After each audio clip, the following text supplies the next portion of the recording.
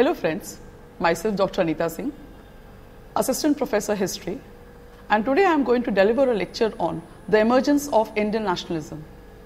Nationalism, this one word, binds a huge landmass. A nation comes into being, but this word is not to be seen. So let's trace the history of modern Indian nationalism. Nationalism is a unifying force which binds the people of different caste, language, sect, creed, region into one nation. People are bound together with common interest of economics, politics, and geography. In the mid of 19th century, there was a full flowering of Indian nationalism that had come into being. But very interestingly, there are different perceptions about the emergence of Indian nationalism.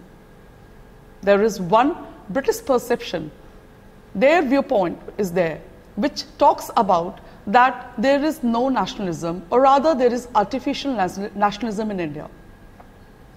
John Strachey, a British scholar, had remarked in 1884 that the first and the most essential thing to learn about India is that there is not and there never was a India, and there would never be a India in future. And the people who held this kind of opinion, among them John Strachey was no exception. There was other class of British scholars who believed that the Indian nationalism was a result, was an outcome of British domination, British Raj. They hold a different view than John Strachey, and they believe that it could come into being, India could come into formation just because of British rule. It was because of British common institution, their common taxation system, their common institutions, laws, administration.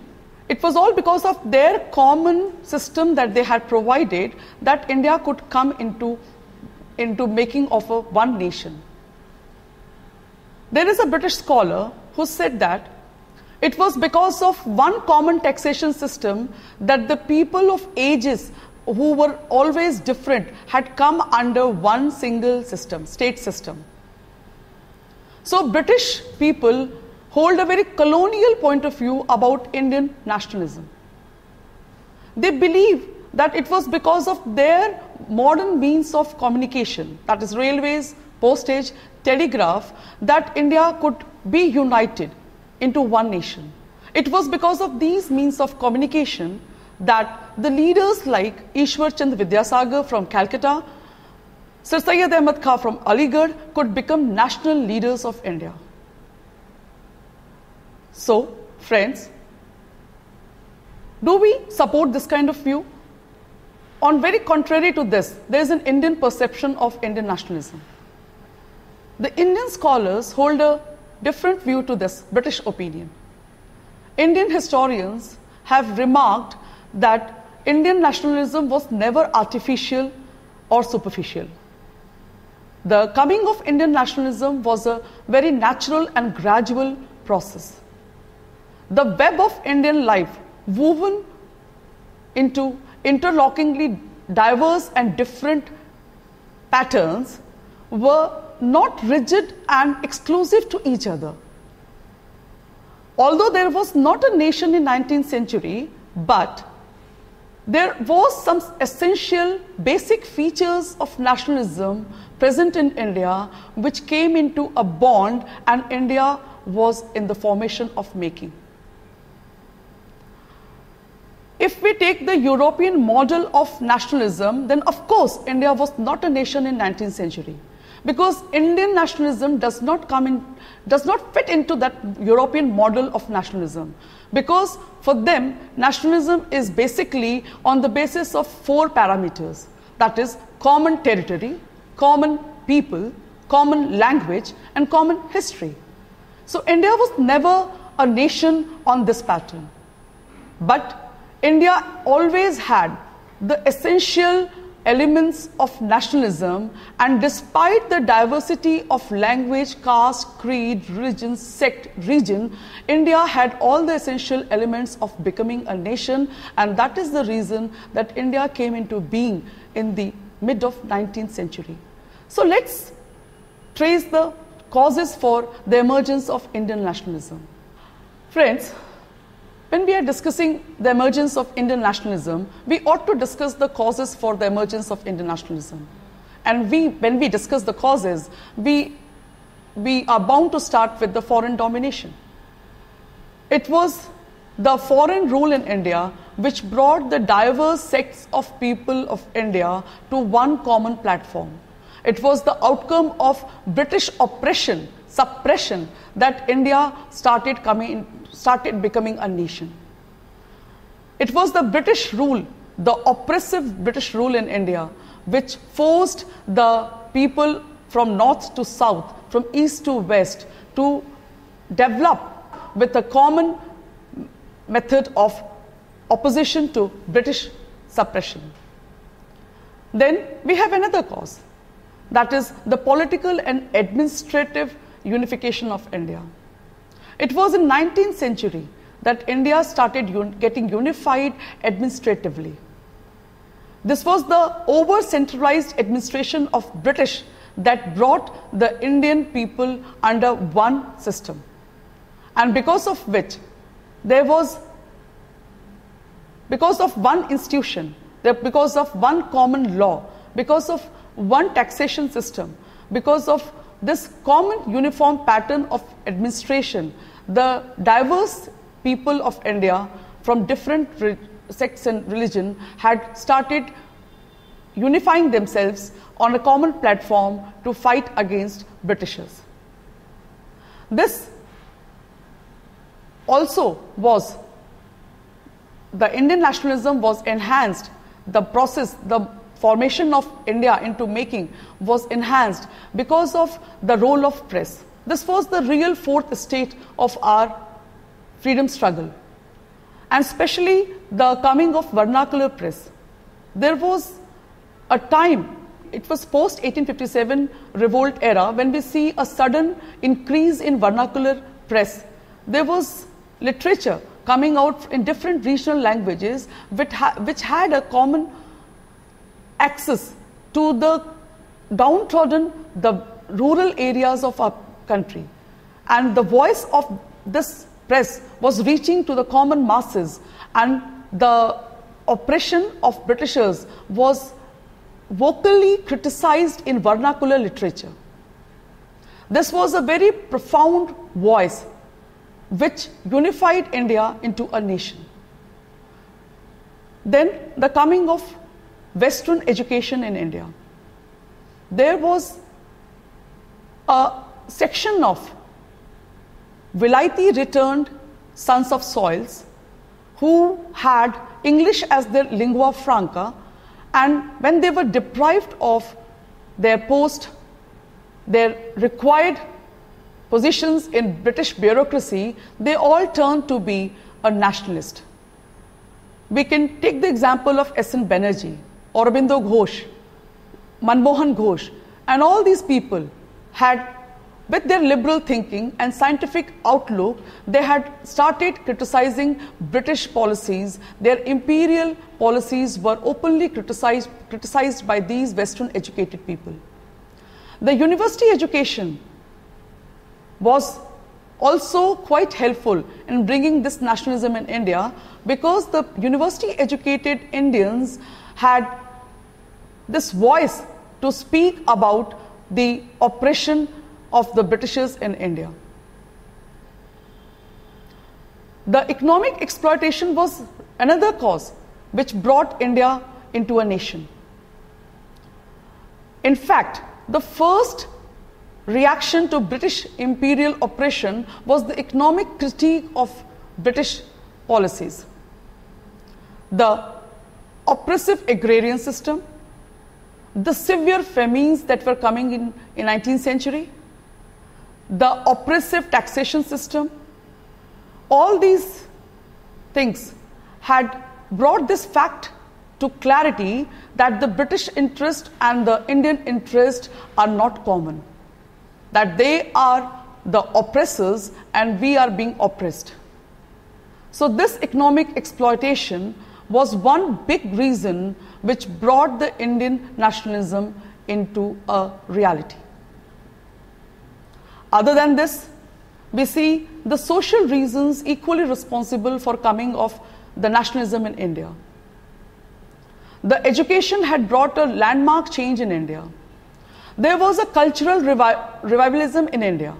We had great leaders, social reformers in India who had again infused a spirit of nationalism among the people of India.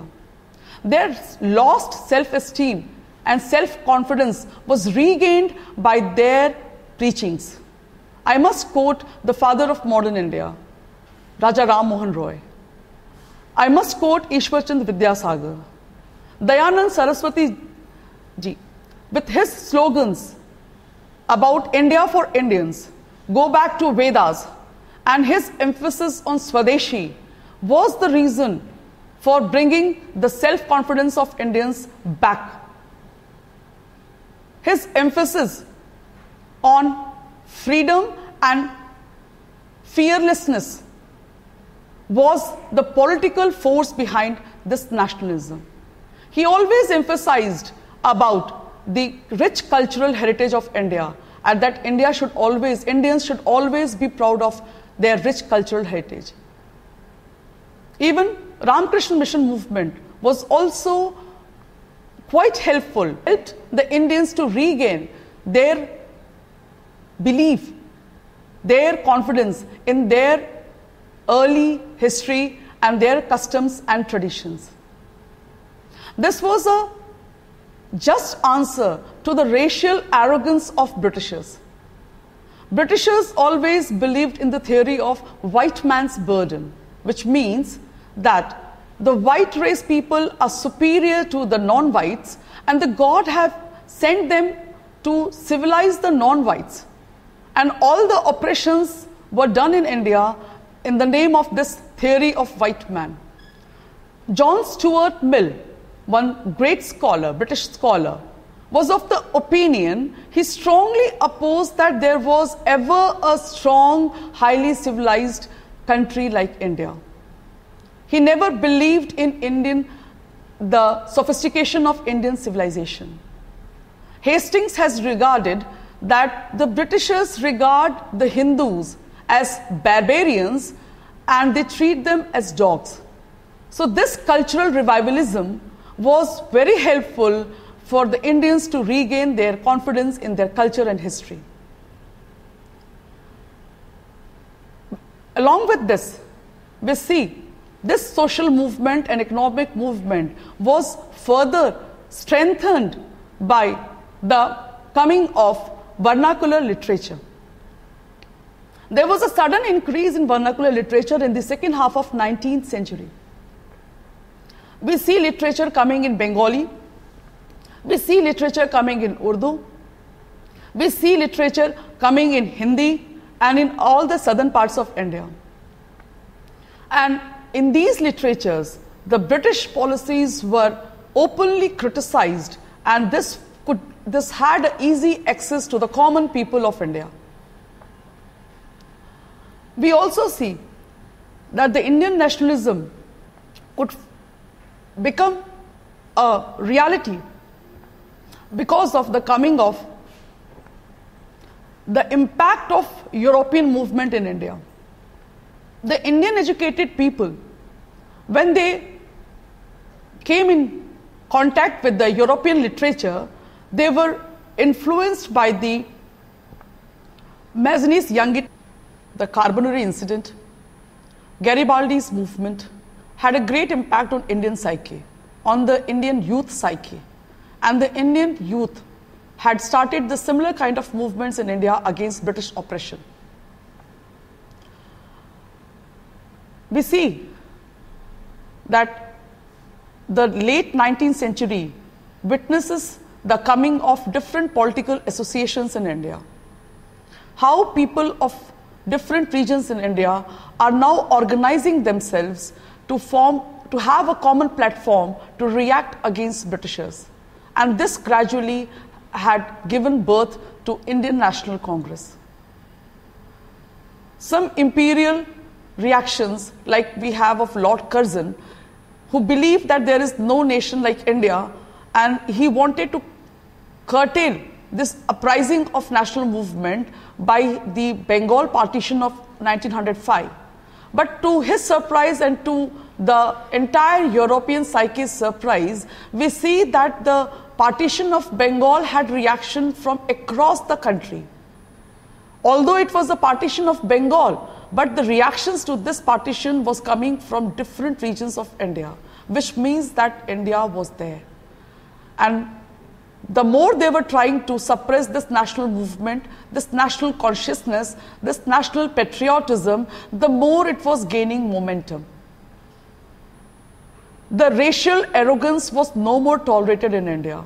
And that is the reason that Ilbert Bill controversy was severely criticized in India, and which forced the Britishers to review it.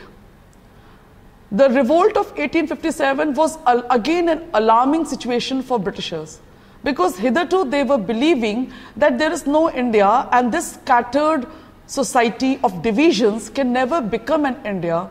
But the revolt of 1857 was a surprising situation where they had to admit that although there is not a nation right now, but the nation is in a process of becoming a great nation. Nationalism in India, in the European connotation, was although not there, but I would like to put forward a very Indian perception of nationalism. Nationalism should be inclusive in its nature. And Indian history is always witness of this kind of inclusive nationalism. Indian nationalism was always there since the ages the India was there. But it was not in the strict compartment, in a suffocating environment of a defined parameter. It was very flexible, it was very inclusive, and it was a nationalism which always had a feature of adaptation, amalgamation, of incorporating the different people into its nationhood. And this is the reason India is a diverse society with different people, different language, different caste, sect, creed, but India is one nation, and its nationhood is becoming stronger day by day. This is one reason that we see that the country with such huge differences of physical features, climate, culture, food, customs and manners, their dressing sense, is one nation, and it is the largest democracy of the world, and it is a lesson to the world that the nationalism should be more open, more inclusive, and more adaptive than the European model of nationalism, which has always brought divisions. It has demarcated people, it has divided people, and the world is bleeding till now. So friends, let's discuss nationalism further in future with a broad mind, with an open perception, so that there is a world peace and we all could live happily. Thank you.